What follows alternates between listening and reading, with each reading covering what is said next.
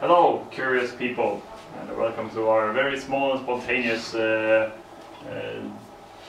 speech on the design thoughts and the design process of Do Androids Dream. We know that some of our players are here and we're curious to hear more about it, but also other people that have heard about the game. So we were inspired to make a little speech about the full process and not just the results of it. But first, we want to introduce ourselves and the people that were involved that we luckily have here. So, introduce yourself. Yes, I am Carl Rublo. I did scenography for this. I planned it and built lots of the stuff, but I had help from others, of course. But I did design and practical stuff. And I did game design, character design, and sort of we bounced the overall concept back and forth between us. Then we also had a wonderful character coordinator and a character writer. Go up here and say hello. Say your name and who you are and what you do. I am Annalisa, I'm called Mukas, and I wrote characters and GM'd during the campaign. I'm Chris and I wrote characters. And then we have the runtime GM that I was going to call up, but he came up himself. I'm so fast. My name is Stefan. I was in charge of making sure things ran smoothly, handle all the problems that might come up with people, and making sure that all of these guys had food and were happy, and that our helpers that came and helped had food and was happy. Making sure that everyone felt good and could deal with whatever come before them. There was also the third hero who woke up an hour before everything every morning. We had our meetings. Yeah, I also ran workshops. And GM some. Yeah. So the way the game was structured, was that we had 3 runs that ran Friday, Saturday, and Sunday. Oh, one more thing. We are part of an organization that is called Ariadne's Red Thread, and that's all of us, and also Elina in the back over there is also part of this wonderful team of people. And now we will start from the beginning. Yes, and how it was totally awesome to work in this group of people, because people were so good at doing what they were doing. It was really fun and a pleasure. Thank you very much. You were all awesome. Yeah, okay. No. No. Interesting. Do it that way. So, this began last summer when we were really exhausted after a lot of other big things that were happening, and we were sitting in my couch. And I said something dreaming about, I want to do a LARP about, you know, eating noodles in the rain. And Carl said, 1 year or 2 ago, I had just a very freestanding vision of it would be cool building an alley with like cyberpunk aesthetics with plastic and rain and stuff, because that's a challenge in itself. And I said, yeah, that sounds pretty much what I had in mind. And then we started a search for a venue, because we didn't want to design or decide almost anything before we had a venue. But we decided that we were going to get a specific venue, Tredje Våningen in Gothenburg, which we are very grateful to have a cooperation with. And then we just started discussing, okay, so what is this game about? Just bouncing ideas. And it was clear from the beginning that we wanted to focus on a feeling rather than come up with a story first or what we were going to subject our players to. Or any of that, we wanted a feeling. We wanted this feeling of the rainy city. And he was confident that he could create this, bouncing ideas. So, and then we thought, okay, but we have a really small black box. So we needed some interesting techniques. We were also talking about how to mass market LARP. And these are connected, yes. We thought about like, okay, but we want to design a game that could be run over and over again with different themes. We wanted to take this game and just slap another theme onto it and use exactly the same stuff and just run it as a different LARP. So we were going like, yeah, Jane Austen LARP in a black box, a dark prison LARP in a black box, with war in a black box, and developed this technique called the crossroads that I have my Nordic LARP talk about. I will not be so detailed about it here later, but I will at least mention how it worked. So we started designing things, and the same day that we did this, I took up a paper and said, it's not hard designing a game. Look here, Carl, I will just make some examples. Yes, and next. No, sorry for having the same thing there. So, I painted on a paper, it's like, you just need a group and a couple of other groups, and you just connect them like this. And then you have conflict because these don't like these and these don't like this. And then we essentially said, I guess we can use it because now we've made it. And this is only relevant because we want to give you all an inspiration that designing a LARP doesn't have to be iteration upon iteration of checking and testing and thinking and bouncing back and forth. Sometimes you can go with a feeling. As long as you want to know what feeling you want to give people, then just design around this feeling. What kind of conflict do we need for this kind of thing? So we wanted to base it on the movie Blade Runner. And the easiest thing to do then was to just look at the movie Blade Runner and see, oh, what scenes do they go through in the movie? And each of those scenes or themes became a group in the LARP. They were in some kind of brothel restaurant thing. Okay, let's make that a group. Then we had another situation where they were in an abandoned house in a back alley where the law didn't seem to apply. Oh, that's another group. And then I just started drawing lines between them and connecting them logically. Like, what would these people be attached to these? What would these think about them? And then we were, of course, just stole the plot from Blade Runner. We wanted to keep the LARP as once again about a feeling, so let's not spend all this energy on making a super unique plot, because that wasn't the point of the LARP. So we had 4 people chasing 4 other people. And the 4 other people were dying soon, so they wanted to live longer to find the creators that had designed these androids. But we are also very interested in humanity and what makes us human. So we said that, okay, but let's have hidden androids in the game. Let's have people that are wondering themselves what they are. We're really fascinated with LARPs that makes you question what you are, why you are doing things, that make you your own enemy or your own confused friend. Because things that come from the inside are often very, very much more powerful than things that are told that you should feel a certain way and so on. And then we just added a couple of questions, like what are the implications of being an android? What do they feel? And we quickly decided that we did not want to run it in the Blade Runner world. That world was a sort of sexist world made in the 80s with very traditional roles, and a world that was more classical, dystopian. We just instead decided to put it in a future social democratic Sweden, but in like 200 years from now, or at least just an anonymous city. We didn't have a name for the city, we didn't have a name for any of the organizations, because we wanted to have the focus on the feeling, not the details. So yeah, with that sort of a very basic idea. That was the same time? Yeah. Okay. Then we started thinking, okay, how to make this real? And then Carl got to work over a couple of weeks' time thinking about stuff. Started with commercials, didn't it? With commercials, yeah. The first thing I started with was just photoshopping stuff and learning Photoshop, because that's fun. Making messages. How can I make messages that shape how people interpret their world? So very dark, nihilistic attempts of live life and why be yourself while you can be part of our company and stuff like that. And to try to shape how the players thought. That became quite a small part in the actual game, but for me it was very important.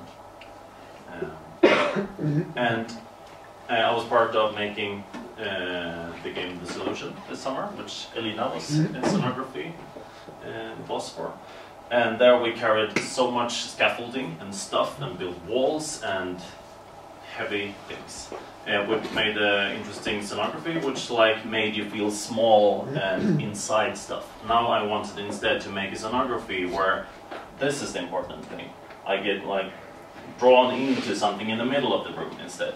Well, I can relax in a feeling, and instead of building so much anonymous surfaces, I wanted to make like details and the fun stuff, the darlings, only like the right pencil for the future, the right kind of paper and stuff like that, the things that get your imagination ticking. Remember, you have to. Yep. And the way we work together is more or less. Simon is not very interested in aesthetics compared to me. He's like, I can play this character in any environment. And I'm not that interested in character writing. So we were quite like working on our own teams, but we wanted to have some kind of core to get back to, so we didn't have to like bounce every decision back and forth. So we had two things, which at least I use very much. This is a palette of colors picked from the movie. They are like, I just googled palette and they just put them together from screenshots from the movie more or less. So I use that as my own imagination or frames for colors and for the character, for the players. So I said to the players like, this is, I would like you to use these colors in your clothes and so.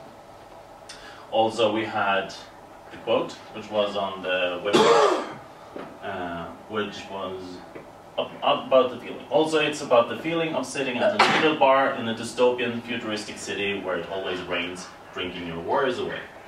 So I'm like, how do I build an environment where I can feel this? So we made several environments. Where is that one? Oh, yes. I wanted to make a dark game. Scenographically dark, because I like darkness as an alibi for doing things or not doing things. Especially in like this dreamy nihilistic future, it was like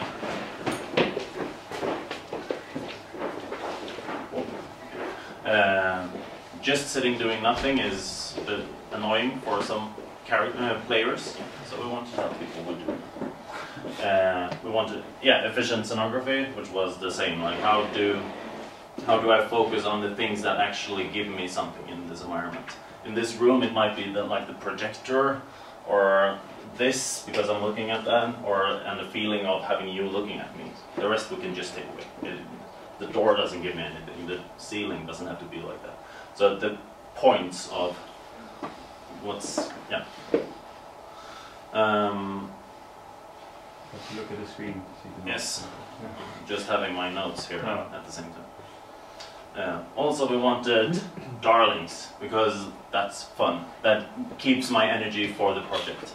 So, for example, we had one character being Android spare part smuggler, and the person asked like, "What do I do? Is it like chips or like joints of metal?" No, they're biological. They're people. So you're basically like chopping people's arms off and stuff like that and sell them to the Android.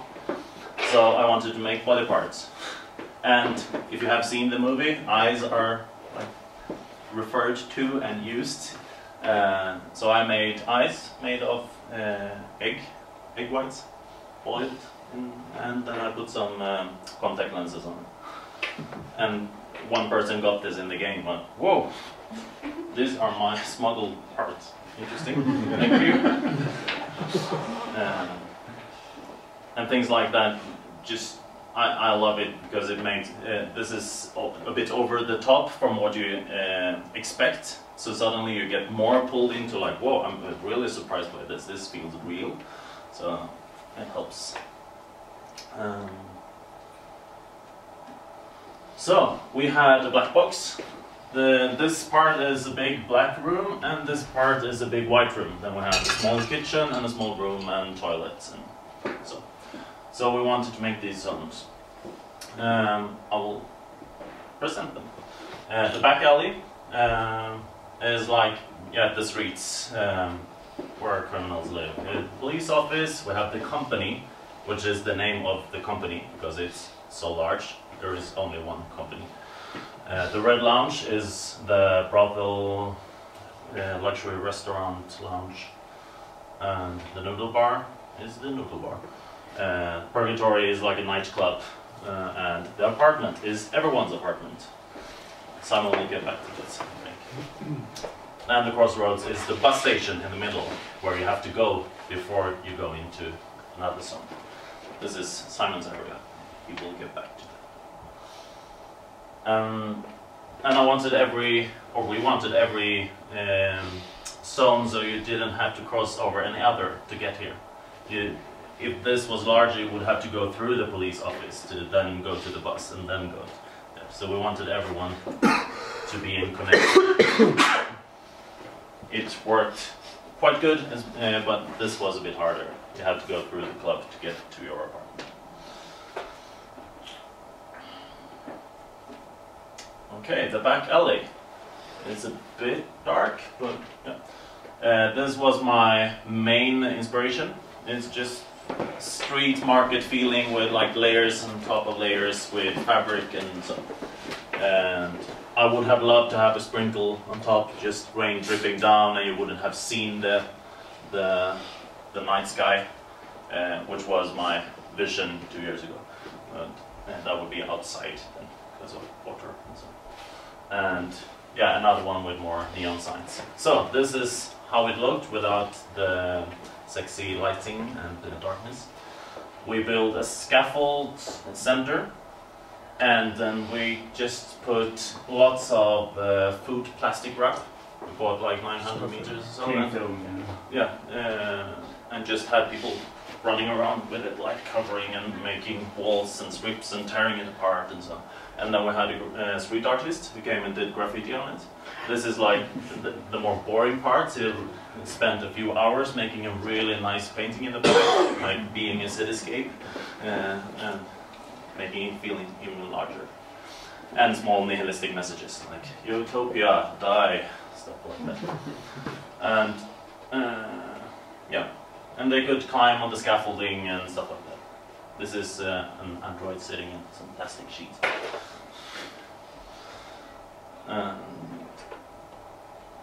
see.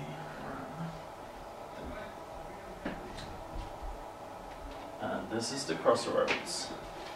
So 2 pictures. This one is up here. We covered all the floor in plastic because if it gets dirty, you just wrap it all together after in game, and you barely even have to like vacuum the floor. It's lovely. And also it created the effect of like wet streets. It looked so nice in reflections from different lights and so on. All through the game, all through the design, I wanted to use as like pointed, I don't know, like small lights instead of floodlights all over. Yeah. So like this is more interesting than having like a ceiling lamp. And this lights up in my face and I can't see you, but you can see me. It creates different effects. And also it puts light on the interesting stuff and makes everything else that is ugly go away. So I spent some time with a nerd, which I found, or he found me, and he really wanted to make some cool signs. So he helped out with that. And even made a large dragon from the movie, which will appear in the next, I think. And this is a bus stop. So they're sitting at some chairs, waiting for the bus. Okay, the Red Lounge.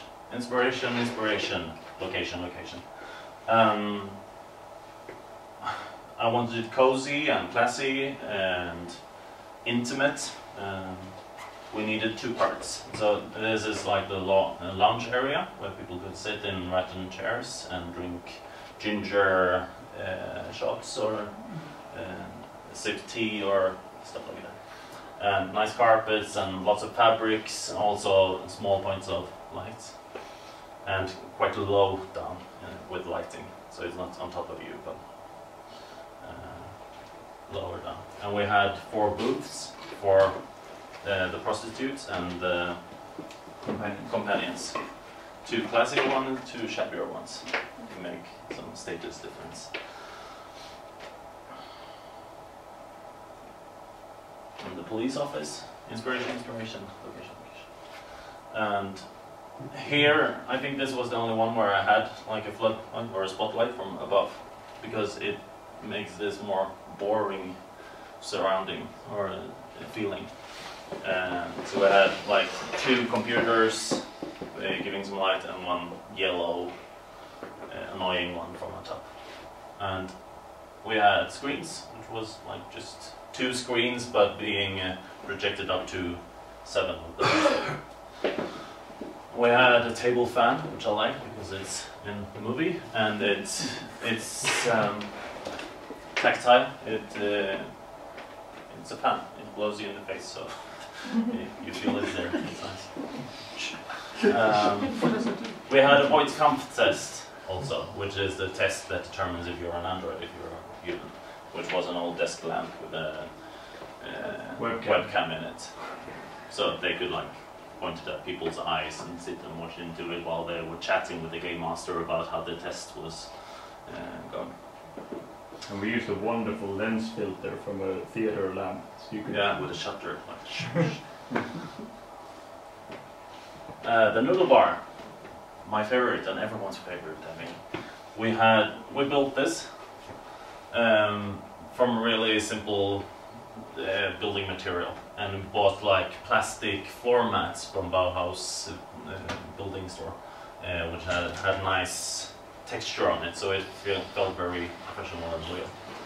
And then we had 1 game master playing or serving food. Everyone could go there, sit, and like, could they have some noodles? And yeah, sure.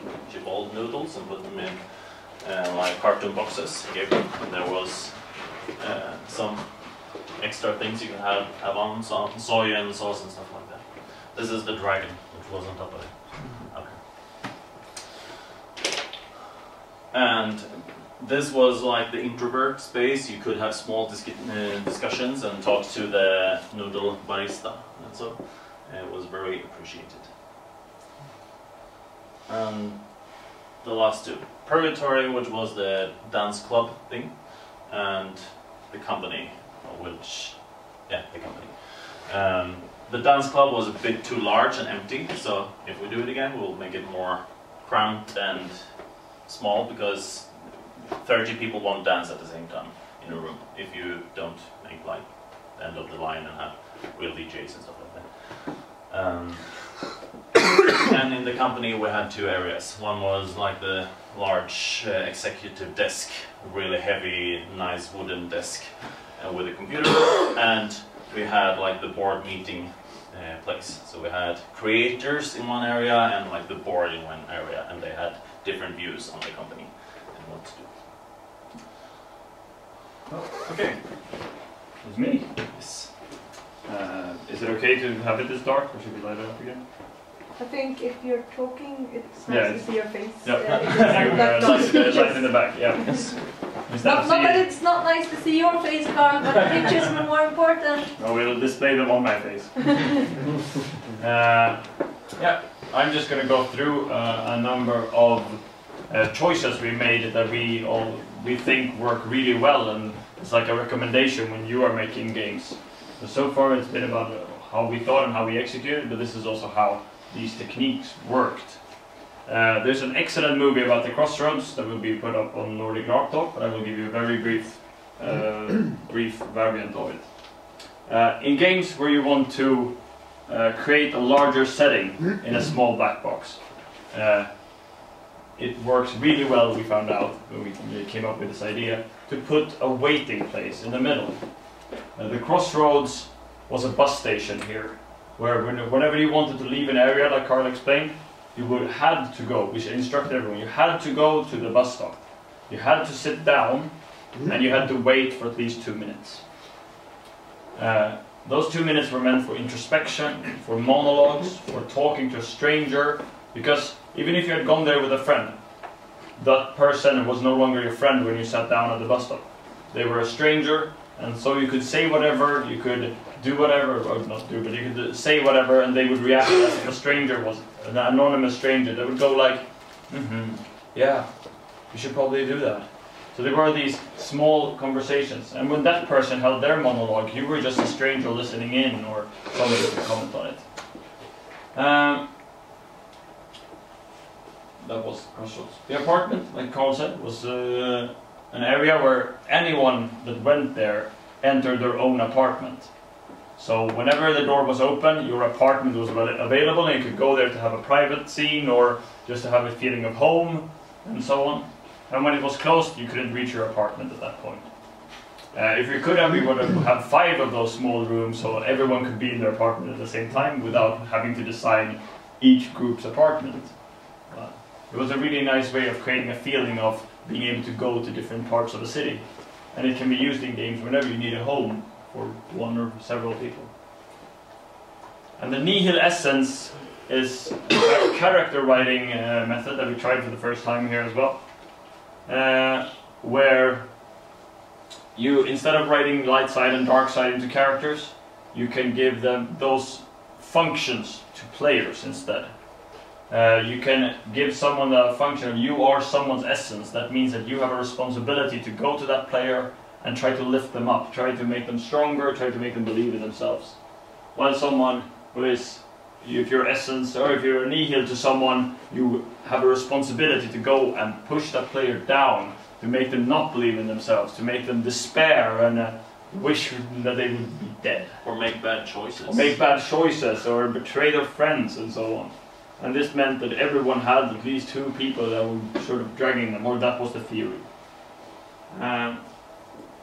Computer terminals is something we really like, because for some reason it creates an entirely different feeling of reality when you can communicate with something outside the game that can give you even the simplest responses.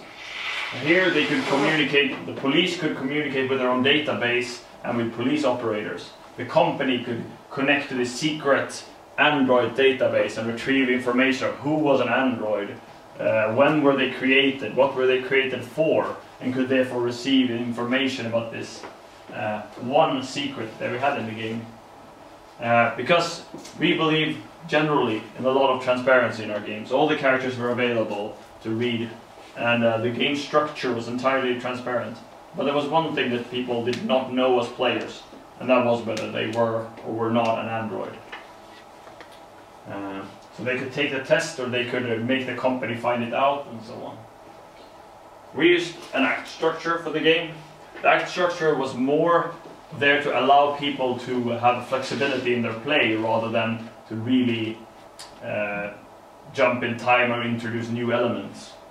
And it was mainly to have, like, you had the first act was daytime, where you where like people were still working and you could have more regular conversation. It wasn't heating up yet, and we wanted a rather boring first act, because we had this principle that we want to introduce boredom into all our games, because we find that in the long game, or even in 9 hours game, boredom can add a lot to someone's experience. They might not know it for the first 3 hours there when they sit and feel that they don't have much to do. But even a small conversation or something you just pick up on in these boring 3 hours can mean a great deal in the end. If you're entirely action-packed right away, then only those things will matter. Well, boredom gives you a chance to pick up on much smaller and subtler things and make use of them. Also, if you internalize the boredom into your character and not as yourself, it can create creativity. Like, I'm bored, what should I do? Maybe go do this or this, and like use it as creativity. And what would your character do if they were bored at work and so on? It creates this normalcy that many games are lacking. Many games have this extraordinary feeling where no one really knows what the characters feel like normally. and boredom gives people a chance to experience that. Also, this was something I wanted to use in the scenography. Like, instead of you being like overwhelmed by sound and people annoying you in game, and you would like to go off game and sit in a room, not because you want to speak to someone off game or so, but because you're tired of the noise or people, then I wanted to design like an in-game zone where you could go instead. So you could go to the Red Lounge and like just have a nice sit down and drink something and relax in-game instead. Because if you have a specific need, we could cater to that specific need. So we don't have to go off game for that need. We also are sort of opponents against social off-game rooms. We don't want games we don't generally want off-game rooms that are meant for hanging out and talking to people, because we also think that it's tempting, it's nice, and we don't want people to have a nice, comfortable, tempting time outside the rather rough or at least like intense game. We want people to have those moments in-game instead, that people try to find something that gives you pause and make you think.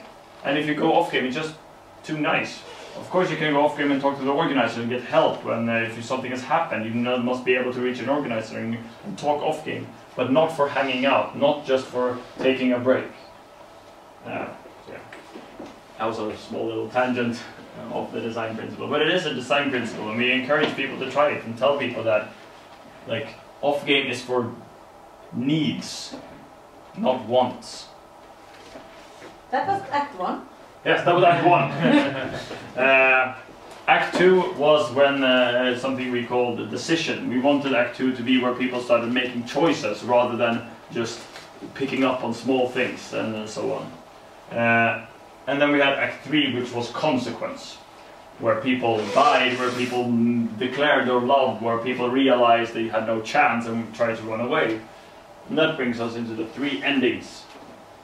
We didn't want a game with open ending. Yeah, I see some misery. We didn't want a game that would allow a sort of, oh, you know, and then you sit and wait, and then the game ends, and you might want, like, you don't really know what happened. We want a game where at least everyone had made a decision or knew what had happened to them. And yes, it's a bit inflexible to have, like, right on the web page right away. Your LARP can only end in 3 ways. You either fall into nihilism and stop caring about everything, and just drink yourself to death or something, or not die to death, but drink yourself to nihilism. Or you kill someone, or you get killed yourself. Or you escape the city and because you felt some hope or some kind of connection to someone. And we made it very clear that escaping the city was an almost guaranteed death. We called it the death lottery. We told you not to have hope. I was so disappointed when I survived. Okay, it was that direction. So yeah, it was a very minimal chance to survive. And we used a technique that was inspired from Just a Little Loving for that part, where we had depending on how high risk of a life you had lived, then the different chances of dying. Now, we're going to talk some about, not the game itself, we're going to talk some about the characters and designing them and how to make them come alive. So, I would like to welcome Siri and Mukas up here. Yay! Yes, and either of you can pick the questions, I suppose.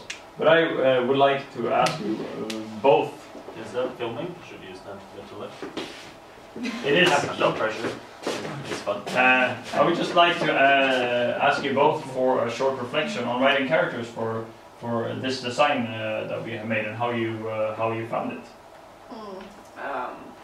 For me, it was relatively easy. It was very, very structured.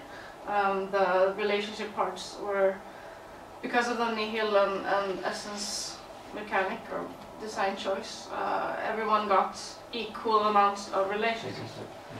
You don't have to stop quickly, please. I have written in my face. Yep.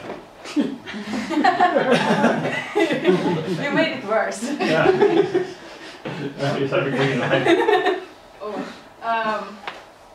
So it was, yeah, relatively easy to just.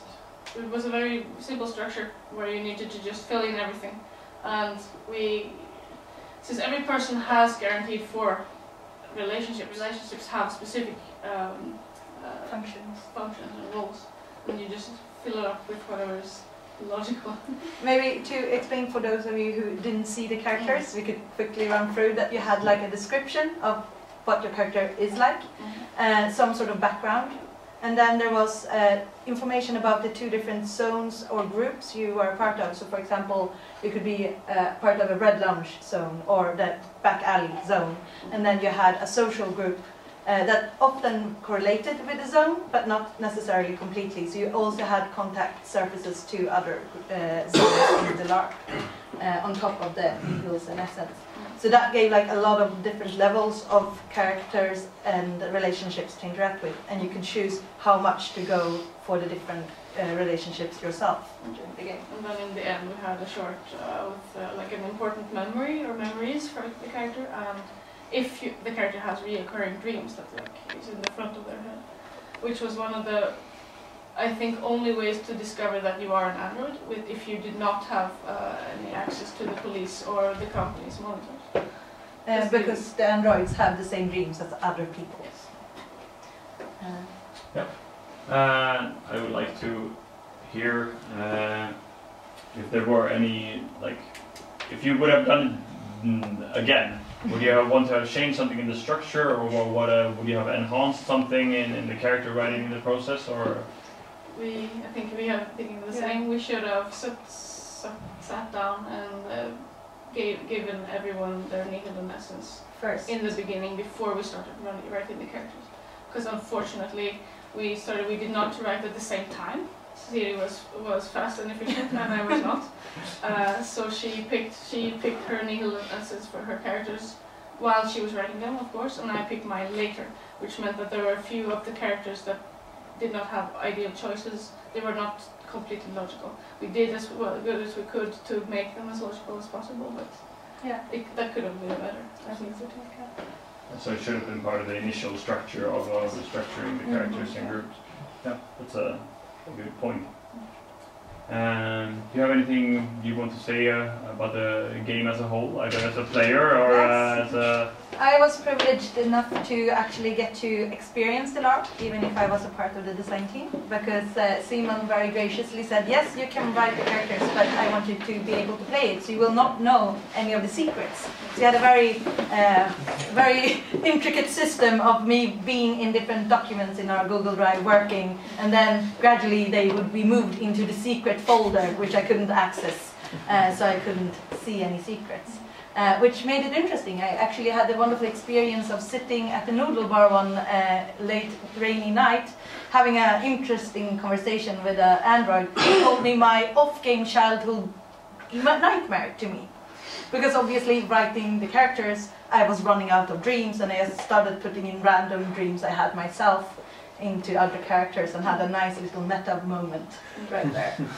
It's like one of the important parts for me. I think you did not do this, but we wrote every single character as a human, and then later changed the small details that needed to be changed if they were an android. Yeah. Yeah, cool. Now we're going to go on to the game itself and just some short reflections on what happened and things we could learn from this and so on.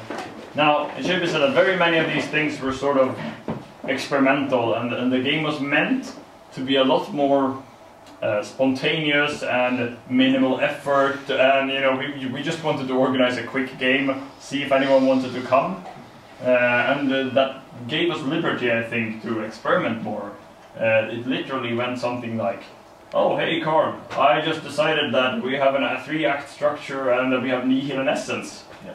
I think I saw the movie like 1 week before we launched the game or something. Like, oh, I've seen it a few years ago, it was boring. Let's see it again. Oh, okay, let's do game. One week later we did all the work for the launching in one day and launched the website. That is probably the biggest thing I want to give away is the potential for just following your inspiration and trying things rather than trying to make sure that they are perfect before you even try them. Also, like lotteries are great. Some small random chance in a game that is otherwise entirely directed by you creates a very powerful experience.